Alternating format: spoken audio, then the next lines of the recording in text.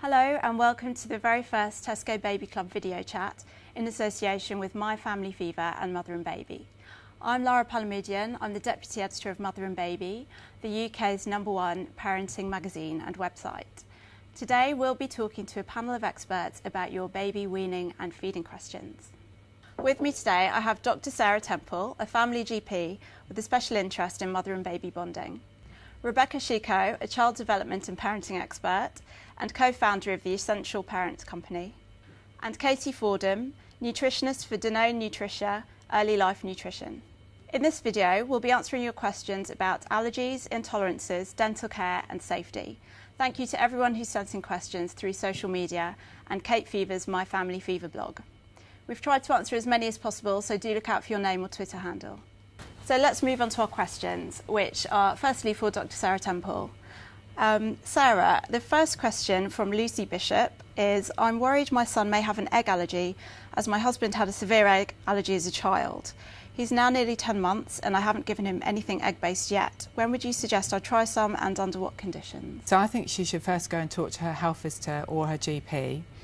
Now it's quite likely then what will happen is either the health visitor or the GP will take a detailed history and particularly looking at whether her baby's had any skin problems or any eczema or any itchiness or any swelling up or anything like that, because it's actually it's quite easy to be exposed to egg even if she hasn't actually given him egg, knowingly in his diet.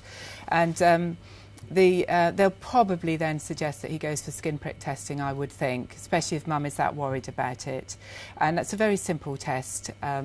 They'll put a little blob on the skin and then prick the skin to sit and then wait for a quarter of an hour or so to see whether the child reacts. And she'll then be able to get the proper advice as to when she should first introduce eggs into the diet. So I've got another food question here from Kate Bryans. She asks, are there any foods I should not let my 14-month-old try? She's keen to try most things and loves sitting at the table with us. Any tips on how I can get her to stop throwing food? And I think, Rebecca, you're the best person to answer this one. I suppose the kind of foods that might be a problem are kind of things that are high choking hazards. So the general recommendations are that you don't give any children under the age of 5 whole nuts to eat.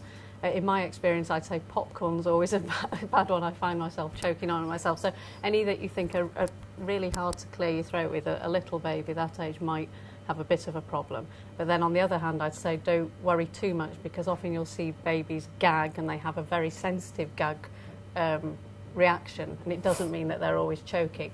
But if you're just careful about chopping up foods like spherical fruits, tomatoes and things that might go down, you should really be able to, expose them and try out lots of different foods. And that brings us on to our next question. Both Joe Smith and Joanne Darnell told us they're worried about their babies choking. So, Dr. Sarah Temple, could you explain the difference between gagging and choking? I think the mum really needs to think first, is this child choking? Now, a baby that's choking will be distressed. And what you'll notice often is that they'll be waving their arms and legs around in the same way that they would be if they were crying, but not making a noise. And they'll also change colour, and it is an emergency. And so I think if they've got any doubt in their mind, they need to treat it as if the baby's choking. But in principle, what you need to do is put them onto your leg and hit them on the back to help dislodge whatever is causing the choking. I don't know if either of you have anything to say about the gagging. I think you'll find actually on the Tesco Loves Baby Club website we have a choking clip with St John Ambulance, which again, as Sarah said, is you kind of lying them down so their head is lower than the rest of their body, and 5 sharp slaps to the back. And often what you'll find in the early days is if you think possibly are they choking, you probably will do quite a few whipping them out of the high chair to give them a quick back slap, and they'll often bring food up. Another thing to say about babies is that they're often more likely to choke on liquids than food, so don't think that just because they're drinking a liquid there's nothing stuck in their throat. Little babies find it really hard to bring up liquids, so as long as you can really help them by getting their head down lower than their kind of bottom, and it's easier to rest them along your thigh, you can often clear the airway really quickly, but they will do a lot of gagging, and doesn't mean food's trapped in their windpipe. It means that food's gone a little bit too far back, and it's a very natural survival reflex to bring food forward back into the mouth. So you'll see a lot of that, and it's really nerve-wracking. And you just have to always supervise babies when they're eating. Don't leave them to eat by themselves. Be careful of choking hazards, and then if in doubt, as Sarah says, jump in and do the first aid to remove the thing that you think might be caught in their throat. From the Tesco Baby and Mother and Baby website, we know that babies' teeth and oral health is very important to parents. Dr. Sarah, when should you start cleaning your little one's teeth, and how many times a day? And is fluoride a good idea for babies at this stage? The baby teeth can be cleaned right from the first time that they come through, but particularly from 4, 5, 6 months on. And you can get special little things you can buy in the supermarket that you can put on your finger to help clean. I must say, sometimes I used to clean my babies on with my finger, as long as you've washed your hands, then clean. There's milk teeth toothpaste, which has got less fluoride in it, and that is the safest thing to use for a young baby. And again, if you're not understanding what you're seeing on the shelf, then it's worth just having a quick word with the pharmacist, and they'll be able to guide you as to what you need. On that note, we know water is a big issue also, with many parents wanting to know how to keep their babies and toddlers hydrated, particularly when abroad this summer. Of course, lots of kids love sugary drinks. What would be your tips?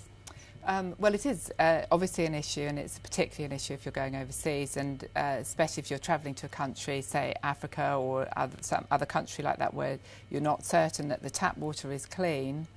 In general terms, the water does still need to be boiled for a baby under a year of age, and even if it's bottled water.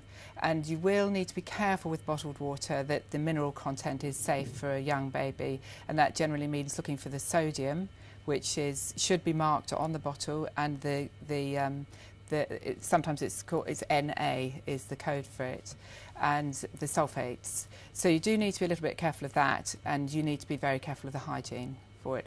And if you can encourage water rather than soft drinks or sweet drinks, that is better for your child and better for them, for their teeth and dental care as well. So thank you so much to Dr. Sarah Temple and our panel. And remember, if you have any other questions, you can find lots of answers at the Tesco Loves Baby Club website.